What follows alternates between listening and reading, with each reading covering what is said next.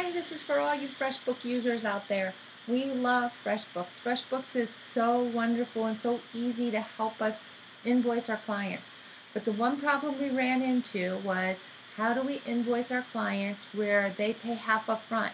When we would send them the whole invoice, they'd say, but we want to pay half of it like we're supposed to, but it won't let us pay half. So here's what we've done. We go to Invoice. We're going to create a new invoice. Now this is a new Divas Mobile that I just set up just to make this video. So we don't have clients in here and you won't see who they are and things like that for privacy's sake. So I'm going to create a new or add a new invoice. I am adding a new item. And with that item I'm going to add, and I already put this in here, a website.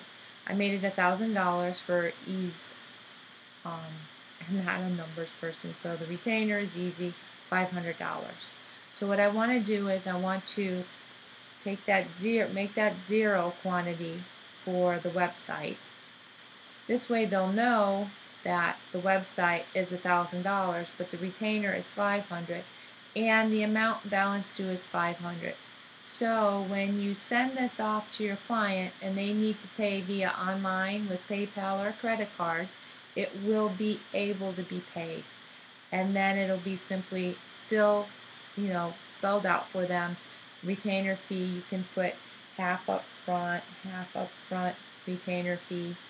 And then you can spell out your terms here too.